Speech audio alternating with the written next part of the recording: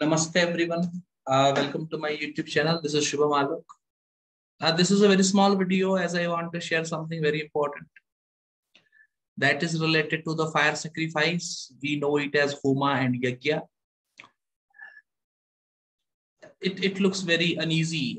It makes me very uneasy to say this, but we Hindus, to remedy planets and get the desired result, do the fire sacrifice, do the homa, do the yagya.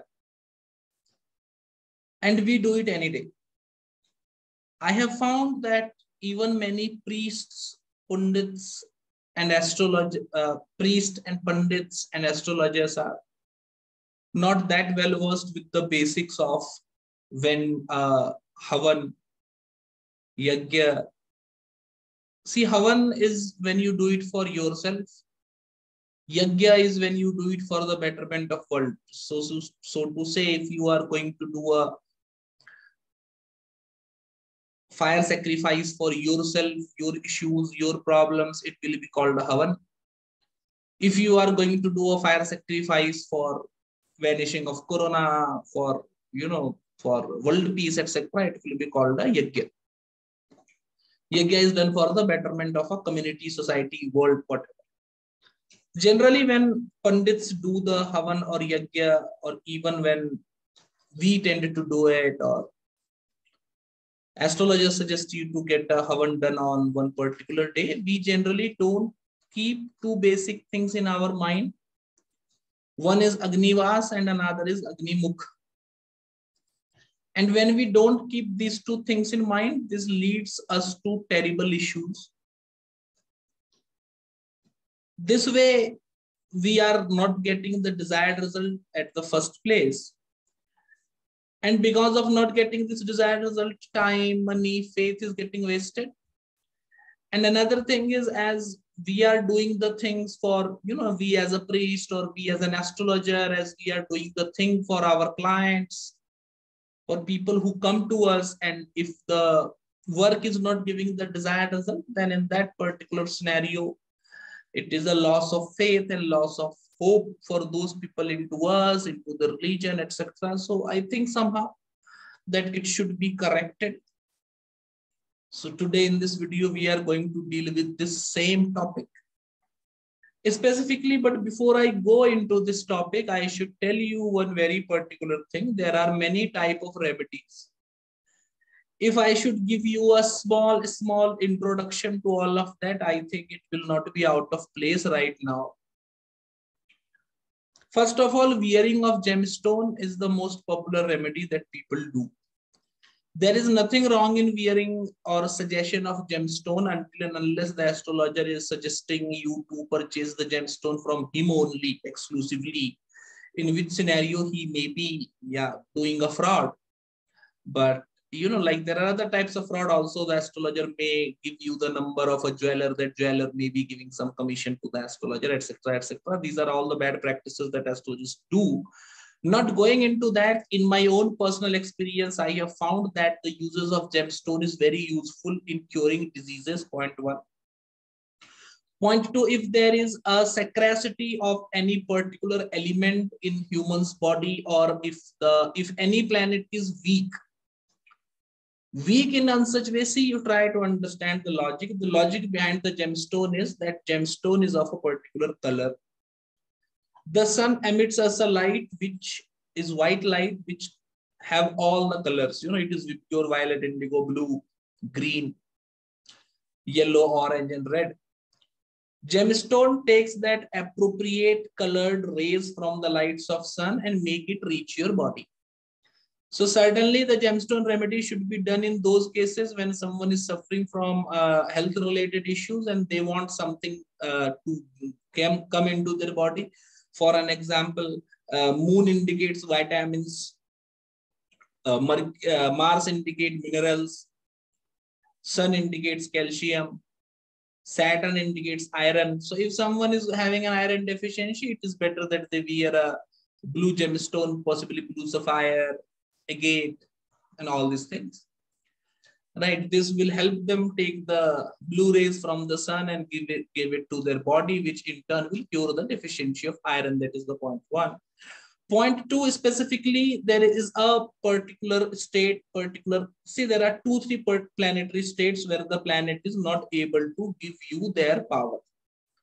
One is combustion. When the planet is combust, he cannot give their power to the native, because sun being the biggest planet, star basically, sun emits a lot of light, and when a planet is combust, he's actually behind the sun when seen from the perspective of Earth. As sun is very bright, the light of the planet is not reaching the Earth, which in turn makes you not have the result of the planet. So when a planet is combust, the best remedy you can do is wear the gemstone of the planet. Along with this, if a planet is weak, I'm not talking of affliction. When a planet is conjoined or aspected by malefics, be it a natural malefic or functional malefic, it is known as afflicted. I'm talking of weakness when a planet is debilitated, when a planet is in inimical Rashi, debilitated in Navamsha, when a planet is situated in inimical Navamsha. In that particular scenario, though inimical Navamsha and inimical Rashi more goes to affliction part, not to weakness part. But yes, planets situated in a weak Rashi, generally planets situated in a debilitated Rashi. Secondly, planet situated in an unfavorable Rashi. What do I mean by saying unfavorable? You have to understand this. Sun is a fiery planet. If sun is situated in Cancer, moon is friend to sun. Sun is still in his friendly Rashi, sun is not afflicted. But still, sun being a fiery planet, moon being a watery planet, Cancer being a watery sign, sun in Cancer suffers as the element of sun is going down, as the Rashi is not supporting the fire element. Hence, sun should be considered weak. In this scenario, when the planet is combust, when the planet is debilitated in Rashi Navamsha, and when the planet is situated in a Rashi which is ruling an element which is not favorable to the planet, a planet should be considered weak. When a planet is weak, in that particular scenario, the gemstone of the planet can be worn. One can wear the gemstone of the planet, but there is one thing that is very necessary. And that is, because wearing of gemstone will make you have the result of that planet, you have to make sure that the planet is only giving you good result and is not giving you bad result. So to say the planet should be lord of good houses, should be giving you good fortune, only in that scenario you should invite the result of the planet. If the planet is the lord of the 3rd, 6th, 8th, 12th house, in that particular scenario, the planet is not favorable to you. In these conditions, when the planet is the lord of specifically the 6th, 8th, and 12th house, and if the planet is also weak, it does mean that the bad result of 6th house, that is litigation, fight, the bad result of 8th house, that is death, harassment, the bad result of 12th house, that is loss, expenditure, is not coming to you because the lord of these houses are weak. This is rather good, and gemstone of such planets should not be weird. One should not wear gemstone of such planets. However, when the lord of good houses, 1st house, 4th house, 7th house, 10th house, 5th house, 9th house, 2nd house, 11th house, when the lord of these houses are weak, in that particular scenario, the result of these planets are not reaching you. And in these cases, wearing a gemstone is the most suitable remedy. What gemstone to wear, when to wear, in which muhurta to wear, how to purify that gemstone, how to worship that gemstone, the procedure for wearing, etc., are all detailed processes. If you don't follow that process, the gemstone may not give you the desired result as quickly as it is supposed to give. See, there is one thing that is pretty clear. You have wear the gemstone of the planet, the result of the gemstone will come. If you wear it using the right method, the result will come early. If you don't wear using it right, if you don't wear it using the right method, the result will come late. Right? So certainly anything done gives the result. If the thing is put at the right place, it gives quick result. If the thing is put at a wrong place, certainly it doesn't give a result very quickly. This is the only difference. Results are achieved at every given point of time. This is one thing. Another thing is mantra chanting. Mantra chanting, you can either chant the mantra of the planet itself, or you can chant the mantra related to the deity of the planet. The worship of planet is also very legitimate, because as per Brihadsparashar Horasastra, planets are the incarnation of Lord Vishnu himself. Lord Vishnu have taken incarnation of planets as planets. And All these other incarnations come from the planets only. Brihat Parashar Hora Shastra is very clear that that Shri Vishnu have taken incarnation as the planet sun. And from the rays of this planet sun, the Lord Rama is born. Lord Rama will come into this world, do his duties and go back to sun. This sun at the time of delusion will go back to Shriman Vishnu again. You must have heard a similar story in Mahabharata as well, where Kunti is praying to sun to get a child and he gets Karn, where Kunti is praying to Yama, gets a child, that is Dharmaraj Yudhishthir, when Kunti is praying to Indra and getting a child Arjun, when Kunti is praying to Lord Vayu and getting Bhima, etc., etc. Right? The rays of these planets give birth to incarnations. Now the particular thing is, see, Ravan was a Shiva devotee. Then why bad happened with Ravan? Bad happened with Ravan because the incarnation for his time was Rama. And because he was not worshipping Ram, he was not giving proper respect to Ram, destruction happened. On the other hand, Vibhishan, who identified Ram being the incarnation of this Yuga, Treta Yuga, and submitted to Ram, gave him respect, was saved. Right? So giving proper respect to the incarnation of that particular age is very important. Vishnu is the sustainer. Vishnu looks after us all. And if you don't, Vishnu is the Supreme Father. And if you don't pay respect to Vishnu, if you don't pay homage to Vishnu, if you don't pay respect to those in that incarnation of Vishnu, which is in charge of this time, your sustenance will be in problem. Hence, everyone should be a Vishnu devotee without any doubt. Even if you do any puja, in the starting for the Achman, you have to do Keshavaya Namaha, Madhavaya Namaha, Achyutaya Namaha, Govindaya Namaha, right? These mantras you have to do. So it doesn't matter what type of puja you are doing, which sect you belong to, which faith you are into. When you have to do Bhumi Pujan, you have to worship Vara. When you have to do Achman, you have to take the names of Vishnu without any doubt. Because Ravana was also very, because Ravan, there goes the story, because Ravan also punished the planets which are in charge of this world at this time in this set of these 4 yugas, Treta Yuga, sorry, Satyuga, Treta Yuga, Dwapar Yuga, and Kali Yuga. Because planets are the in charge as the incarnation of Vishnu for all of these 4 yugas, and Ravan were not paying proper homage and proper respect to the 9 planets. Instead, he captured all these 9 planets and punished. He saw perish. Right? For Kali Yuga, Kalki is the prime avatar of Vishnu who is going to come at the end of Kali Yuga, and Kali Yuga have some more than 50,000 years to pass.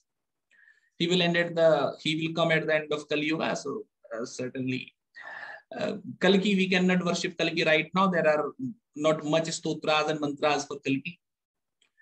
Right? So the another set of incarnations of Vishnu, which become in charge for this time, are the 9 planets. And as Brihat Parashar Hora Shastra is very clear that these planets are the incarnations of Vishnu himself for the sustenance. If you want anything to sustain, you should worship the planets, do the mantras of the planet, do the homa for the planet, do the donation related to planet, etc., etc. Planets are the aspect of Vishnu, right? So you can either directly worship Vishnu or you can worship planets. It is the same way. It just depends on you have more attachment to whom. If you have more attachment to Krishna, you worship Krishna. You have more attachment to Rama, you worship Rama. You have more attachment to planets, you worship planets. However, this may seem like, but it doesn't mean that you can either worship Rama, Krishna, or planets. No, no. You should worship planets along with Rama, Krishna, and other incarnations. That is one point. Another thing is there is Shiva. Shiva is the ultimate destructor. And what does he destroy? He destroys the negativity and bad things from your life. So when you want to destroy negativity, sadness, disbelief, and other such tamasic qualities, you have to resort to Shiva. Right? Another part is Devi and the incarnations of Devi. Devi is Shakti. Shakti is the power which you need to do things. Shakti is the power which you need to uphold things. If one is not powerful, he will not be able to even walk. There is a story that Sankaracharya was a great Shiva devotee and he was highly ignorant of Mother Goddess. Once he was trying to cross a river and he got stuck in the middle of the river. He was trying to cross it but was not able to put up his feet. He worshipped, there is a story, Devi appeared in front of him, or he worshipped Shiva, and the answer was that because you are not paying respect to Shakti, you have lost all your energy. Because he have lost his energy, he was not even able to lift up his feet and cross the river. Right? So Shakti or power is essential for anything to happen. And for this particular reason, one have to worship Shakti also. See, let me tell you very strongly, frequently and openly, this is not the approach that I am a Shiva devotee or I am a Vishnu devotee or I am a Devi devotee. This is not the right approach. You have to be a devotee of all of them. Right? When Ram Navami comes, you worship Rama. When Durga Puja comes, you worship Durga. Right? When Shivratri comes, you worship Shiva. When Ganesh Chaturthi comes, you worship Ganesha. This is the way to live a balanced Hindu life. You cannot imagine to ignore a particular aspect of divinity and live a beautiful and happy life. This is not going to happen. Be certain with my words. Ramakrishna Paramahans was a great Kali devotee, but he also had an idol of child Rama and he used to worship him and play with him. Sri Ramakrishna Paramahans have clearly depicted and clearly told everyone through his actions that it is the balance which is needed. One-sided favorism and one-sided support is not needed. There is one more thing which my maternal grandfather told me. It is like you understand that Shiva, Vishnu, Devi are all relatives. If you talk well to me, but you talk very rudely to my wife, it is very certain that I am not going to be happy. And despite the fact that how good your behavior is towards me, because your behavior towards my wife is not acceptable, certainly I will not be in your favor at any given point of time. Right? So worship of all of them is essential and the worship of planet is also very important. This is the particular reason before any puja, whether you do the puja of Vishnu or you do the puja of Shiva or you do the puja of Ganesha or you do the puja of Devi, the worship of the 9 planets, the worship of the 10 Dikpalas, the worship of the Mother Goddess Parvati is very essential. There is one shloka that goes to Guru Buddha Sukrascha Sarve Graha Shantikara Bhavantu, which is generally told. However, this is once again a shortcut way which generally Pandits use. Rather than doing this, a separate invocation to every planet with their mantra should be done if one wants to have good results in life. Worship of planets and worship of deities are to pacify the planet. See, the mantra chanting or worship, home worship that we do, mantra chanting, devotion to deity, all 3 of them have different purposes. If you want to have a particular quality in yourself, a particular type of quality in yourself, you should worship that type of deity. The one who worships Devi becomes like Devi. Whatever Devi they worship, they become like that Devi. You become like the God you worship. This is achieved through bhakti, devotion. In bhakti, you sing the name of God, sing the glories of God, read the Puranas, text, stories related to God. Right? Do prayers to God and imagine that God is your father, mother, brother, sibling, anything. And there is a shloka, Tameva Mata Chapita Tameva, Tameva Bandhu Chaska Tameva, Tameva Travanam Sovema, Tameva Sharvamam Deva Deva. This way. This is devotion. Now, after devotion comes worship. Worship, like worshipping Durga in Durga Puja, worshipping Rama in Rama Navami, worshipping Ganesha in Ganesh Chaturthi, is like Ganesha on Ganesh Chaturthi have came to visit the earth. And because he have came to visit, certainly you have to open your doors, welcome him. right? This is that type of thing. You pay homage to that particular deity because right now he is visiting. Right? It is like if a superstar comes to your area, you go to balcony to see him. The same thing. Ganesh is a superstar. He have came to the world. You should come and worship him. He will come to your home also. And because he's the remover of obstruction, he will come and remove obstructions from your life also. And these are the general normal obstructions that is removed for almost everyone. Right? These are the normal obstructions that are removed every time. But if you have special obstructions in your life, special obstructions in the things you do, then you need to invoke him. To tell that, okay, Ganesha, you came on Ganesh Chaturthi and you vanished all my normal obstacles, but I have this bigger obstacle in my life. I have this bigger issue in my life, which also needs to get resolved. So now you come to me and resolve this issue. For this particular thing, you do the mantra sadhana of Ganapati, you do the puja of Ganapati, and then he listens to you, comes and mitigates that obstruction for you.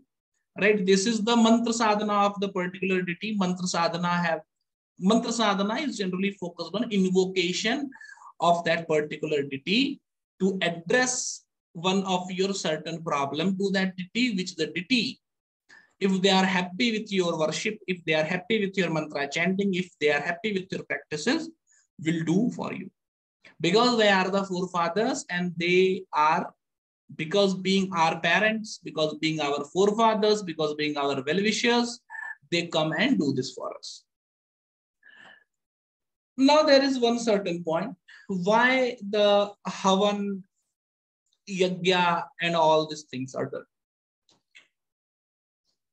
You have to understand it. There are three aspects to it. We understand it in all three aspects. The Veda Purush, or humans at the time of Veda, humans living at the time of Veda, what are they doing? When the Vedic person have to get rains, because there is no rain in the world, there is no rain in their area. When they want rain to happen, they do a yagya for Indra. So you have a work at your hand. You are not able to do that work. You will worship Ganesha. Ganesha will come and remove that obstacle. You will go and do your work. This is happening when work is there. Another scenario when the work is not there. But what if you don't have the thing? You don't have a job to do. So when the thing is not available there and you want to produce it, you have to do a havan. Your marital life is going bad. You want to remedy it. Mantra sadhana, mantra japa will do. But you are not getting a spouse for marriage. Then you have to do the havan. That is purpose number one. Purpose number two. When the god is extremely angry, after your, see, the process of mantra jap is not that simple that people understand. You know, like fast food astrology, now there is fast food astrology, fast food, there is fast food spirituality.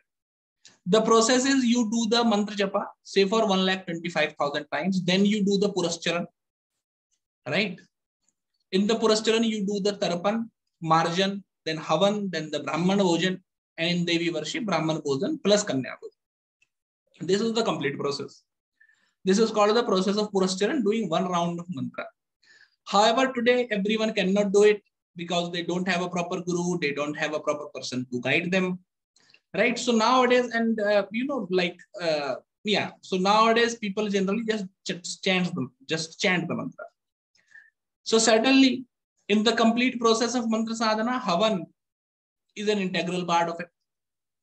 However, nowadays people just take a mantra, just chant it for a certain number of time, and that is also not bad. I will not say that it is bad. If it is popular mantra, Hare Ram, Ram Ram, Hare Hare, Hare Krishna, Krishna Krishna, Hare Hare, Om Namah Shivaya, etc. These mantras, you can just chant them or keep on chanting them as a regular practice.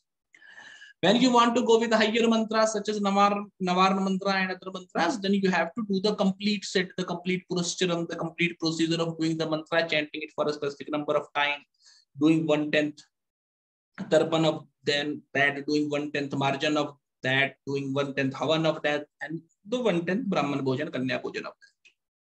This is the complete process. It includes havan.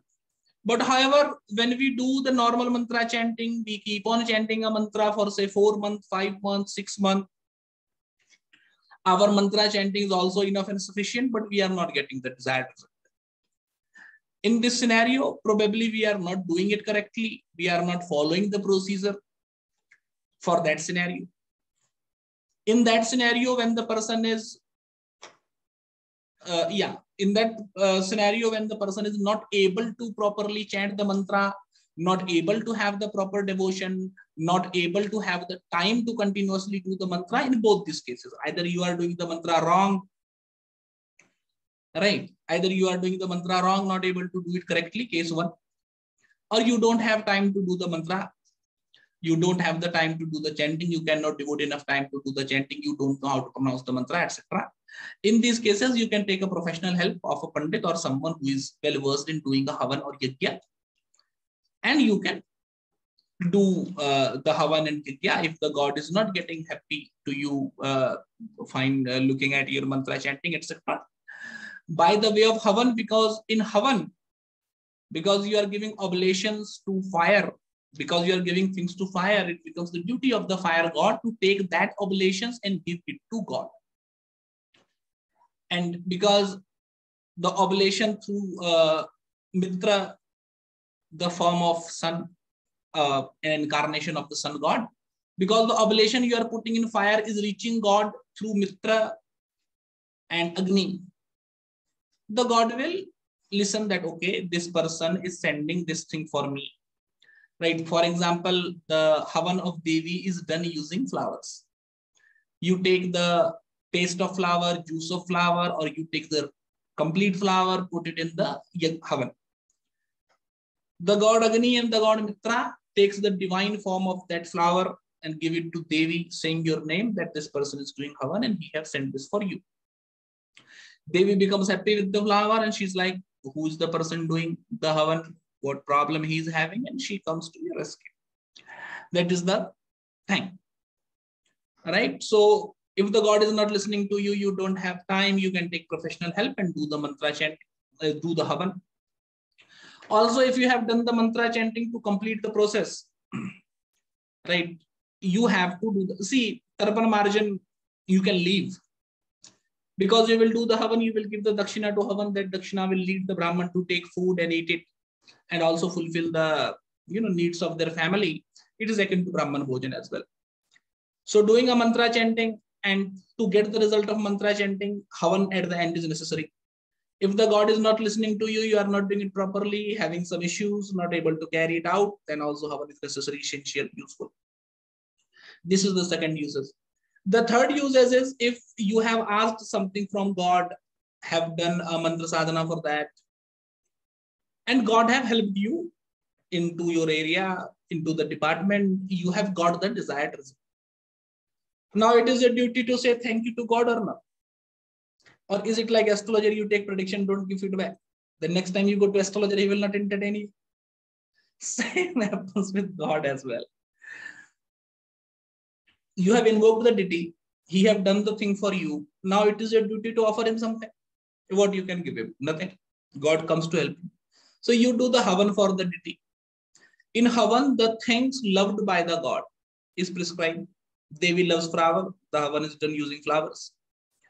That prescribed, that loved thing of the god, you put into the havan fire, that thing reaches the deity. But to do the havan, because we do havan, can you do havan anytime? No. There are two considerations for havan that have to be specifically kept into mind if you want the havan to be successful, if you want the havan to be successful, effective, beneficial, give you good result, two things are to be considered. One is Agni Vaas, another is Agni Mukha.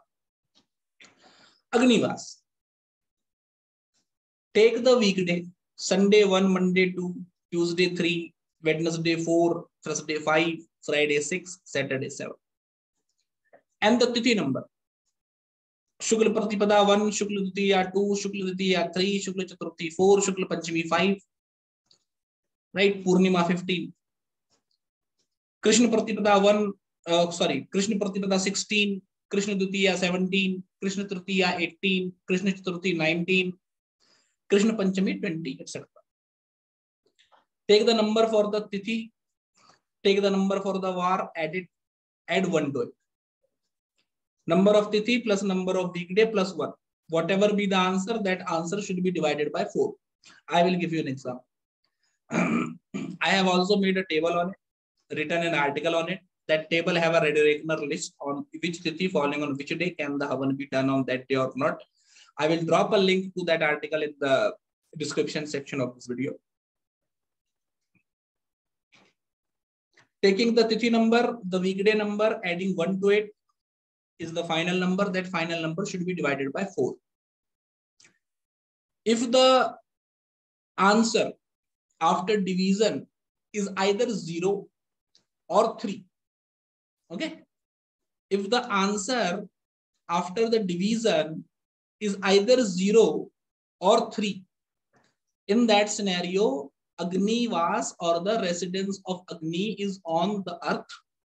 You can do the havan and the result will be favorable. If after the division the remainder is 1, Agni is situated in the sky, and if havan is done on that day when Agni is in the sky, it leads to the purpose, it leads to destruction. So basically the destruction of the one who is doing the havan. So the one doing the havan can have health issues, can have other types of destruction, and specifically if you are doing havan for a particular purpose, that purpose gets destroyed. If the remainder after the division is 2, then Agni is in the nether worlds, and this situation of Agni in nether worlds lead to destruction of blessings, destruction of good result, and other such destructions. So in this particular scenario, the person, rather than being blessed, actually suffers the misfortune rather than getting blessed. So let's take an example. Today, right now, is Shukla Dashami.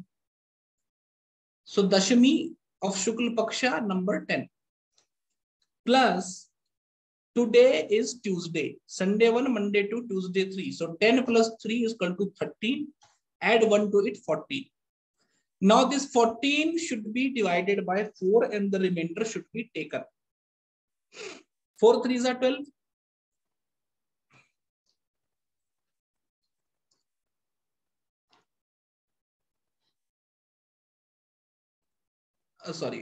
Yeah, 14.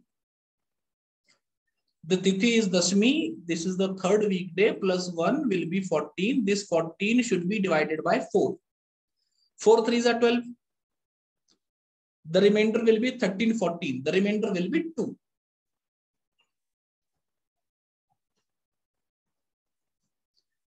The remainder 2 means the Agni is situated in the nether worlds. And today, havan should not be done. And if havan is done today, it will lead to misfortune. It will lead to ill result. It will lead to bad results, etc. This is Agni Vaas, residence of Agni. Another point is Agni Mukha. Agni Mukha means if you are putting, that you certainly will be doing, when you are putting oblations to fire, when you are putting oblations into the mouth of fire god, which planet, see, Vishnu takes incarnation as planets. From those planets, other divine incarnations of this earth come. So when you are giving oblation to fire, which planet is getting a part in that oblation? The basic point is, if the oblation is received by a benefic planet, it gives you benefic result. If the oblation is received by a malefic planet, this will be bad. However, my opinion is different. My opinion is, for an example, you are doing a fire sacrifice to get married.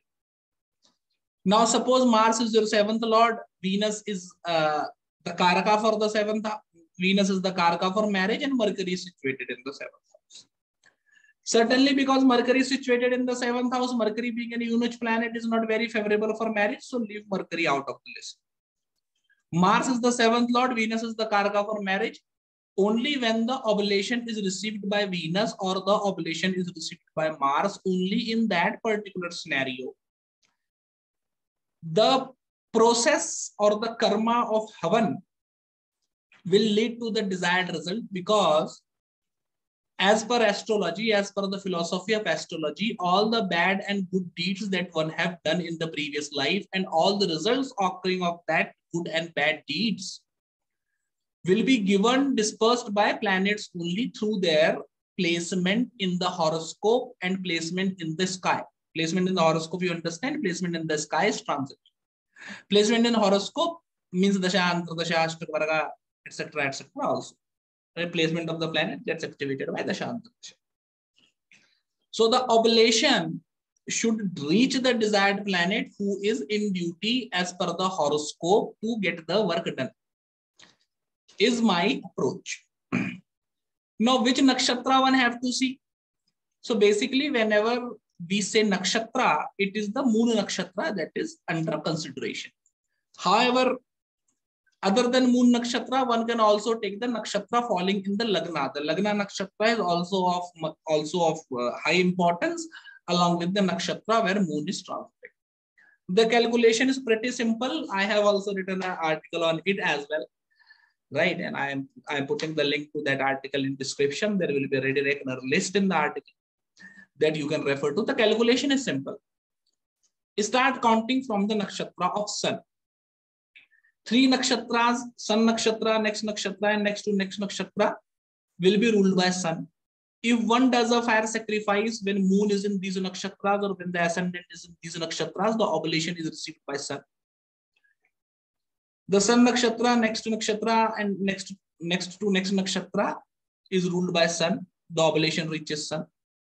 The next 3 nakshatras after the nakshatras of sun are ruled by Mercury. The next are ruled by Venus. The next 3 are ruled by Saturn. The next 3 are ruled by Moon. The next 3 are ruled by Mars. The next 3 are ruled by Jupiter. The next 3 are ruled by Rahu. And the next 3 are ruled by Ketu. So basically what I am saying is, the nakshatra of sun to the 3rd nakshatra, the oblation goes to sun. 3rd nakshatra to 6th nakshatra, oblation goes to Mercury. 6th nakshatra to 9th nakshatra, oblation goes to Venus. 9th nakshatra to 12th nakshatra, oblation goes to Saturn.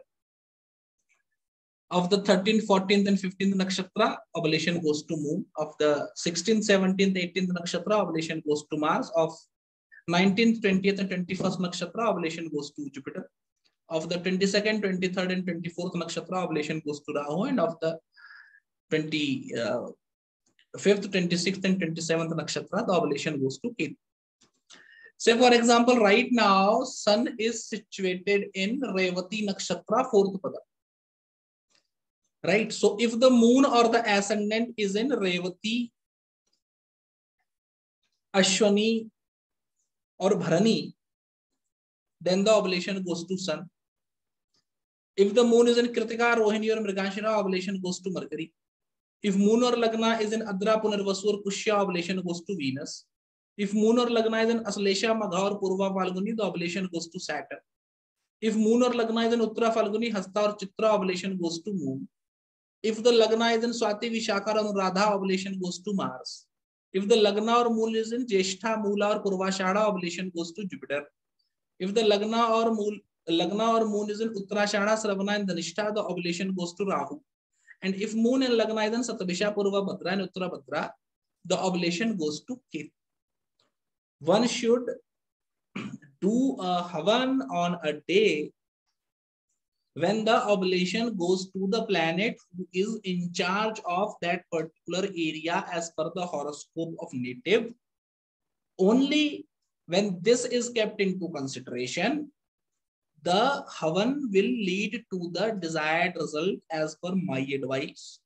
Because planets are in charge of dispersing the result of the good and bad karmas we have done in our previous lives, it is very important to direct the spiritual karma or remedial karma, whatever we are doing, direct it to the planet to have the most favorable and optimum result. Thank you for watching this video. We'll meet you in the next video. Namaste. Have a good day.